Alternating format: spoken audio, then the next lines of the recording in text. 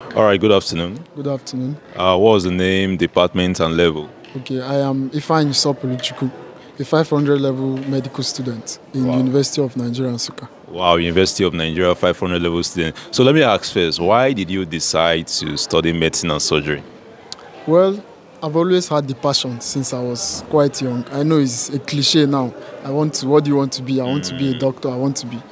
But that is a cliche doesn't mean it's incorrect. Okay. I've always had the passion when I was quite young. My dad is a doctor, so it's all felt natural. Okay. So what did you get as your JAM score when you applied for medicine and surgery? Actually, I'm a change of course Okay. student, so my JAM score was around 280. Okay. So that was after I was in med lab, then I switched over to medicine and surgery. So that already tells us that it's even possible, probably you are in anatomy, you are in microbiology, you can still switch to medicine and surgery at the end of the day. Yes, it's very possible. I mean, it's very common now. People do it mostly. The next question is, how many years is medicine and surgery in university? That is a funny question to ask now, because with all the strikes and all the one thing or the other, you might end up spending more than. But the ideal year is actually 6 years. 6 It's years. a 6-year course. Okay. Yes. So can you give us like a kind of breakdown? What do you actually do from your first year? I think there's something about second MBBS, third MBBS.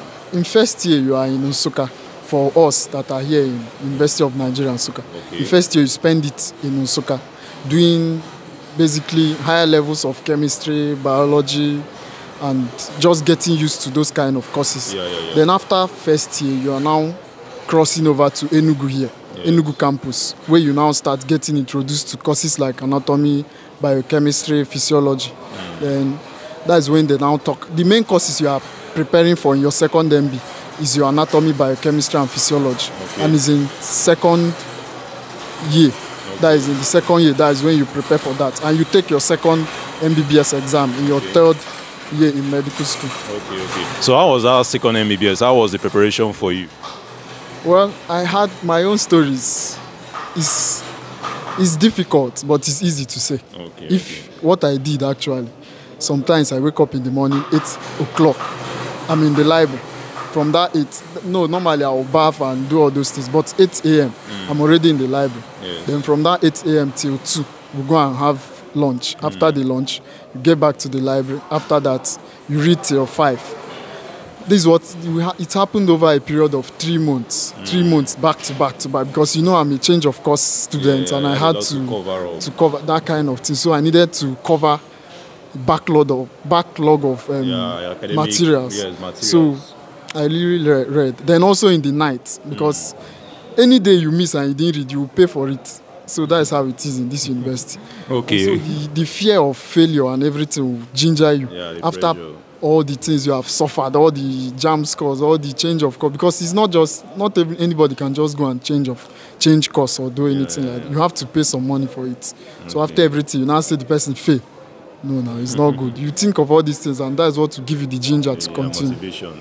Yeah. Okay, so usually when we talk about medicine and surgery, it's usually like those that are intelligent from secondary school. You understand? Like the best students usually go for medicine and surgery, they go for law, they go for engineering. So my question now is, let's say for an average student that did not get the opportunity of going to the best secondary schools, doesn't really have the best foundation, but then the person eventually gets into the College of Medicine. Is it possible for that person to excel academically here at the College of Medicine? Well, it depends on you in particular. There is no template on who will succeed or not. Is if you decide to succeed, that is when you actually succeed. Okay. Success is a personal decision. Okay. To me, anybody can do medicine, except maybe you have a mental disorder or something like that. Okay. Anybody can do it. It just depends on the person. Okay. So now that you're in 500 level, can you describe like what your typical day looks like as a medical student? Well, I'm currently concluding my first block pediatric posting. And it has been quite draining. Every day we wake up early. By 8, you are inside the bus. The bus will carry you from old UNTH to this Itukwazala. So after that, we meet with the consultants. On Tuesdays, we normally have our clinics. So it will be a busy day. So we keep seeing patients like that. Then after that, on Wednesdays is our ward round. We go to the ward, we see patients, we talk with consultants. Consultants also palpate students. You see, I can't remember his name now, but he really Make sure that like he shows us everything that happens in this hospital. If you watch his video, I can't remember his name now, but that is basically what we do. On Wednesdays, we have our ward round. On Thursdays, like this, we also have ward round, registrar's ward round. Then on Fridays, consultant's ward round. But it has been hell, actually. I'm So, also enjoying. wow, that is nice. That is nice. So, in second year, in third year, you sit for your second MBBS, right? Yes. So after that, what do you now do? What exam do you write now? Like, do you attend lectures or you go for clinical postings? Well, how we do it here, it might change in the future. After the second MB, you start your clinical postings. Okay. That is your M1, S1 posting. After the M1, S1 posting, you now do... Okay, no, you actually do... There's a way they do it. Sometimes they do the posting before the block lectures. Okay. Then sometimes they do the block lectures before the posting. So it's... So it just depends on probably the school. Yeah, every university have their But own you side. surely do your block lectures and your postings. So what level do you sit for your third MBBS exam? That is in your 400 level. The 400 level. The fourth year. Okay. Medical Is there any other MBBS exam you still sit for again? Of course, you sit for your fourth MBBS and then the final one. At what which is, level? that is in your fifth year. The fifth year. Then you now sit for the final one. Which is on the Your final year, year. sixth year. Okay. So let me ask, as a medical student, is it based on your experience and your interactions with your classmates, is it possible to, like, let's say, combine a side also, maybe do something by the side, to make money for yourself while you are still in school, or the course is so demanding that you don't have any time for, let's say, extracurricular activities or anything like that? Well, this question is actually a good question because me, I'm in between that, deciding exactly. I'm kind of trying to decide whether it's even possible. But actually, most of my classmates, they actually combine different things. You see them coming to posting, but then they are doing one. I know one of my classmates, he's a very huge Forex trader. He does that. I know one that is into videography. Yes. I know one that is into selling all these scrubs and everything. So it just depends on the person per se. It will not...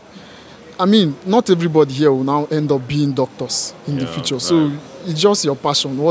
And Nigeria now, you must be doing something to actually just to supplement the whole economy.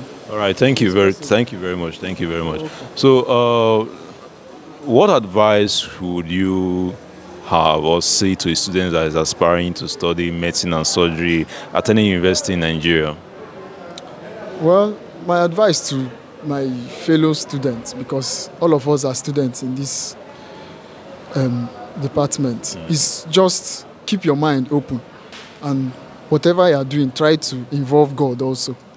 And also, don't be restrictive with your learning.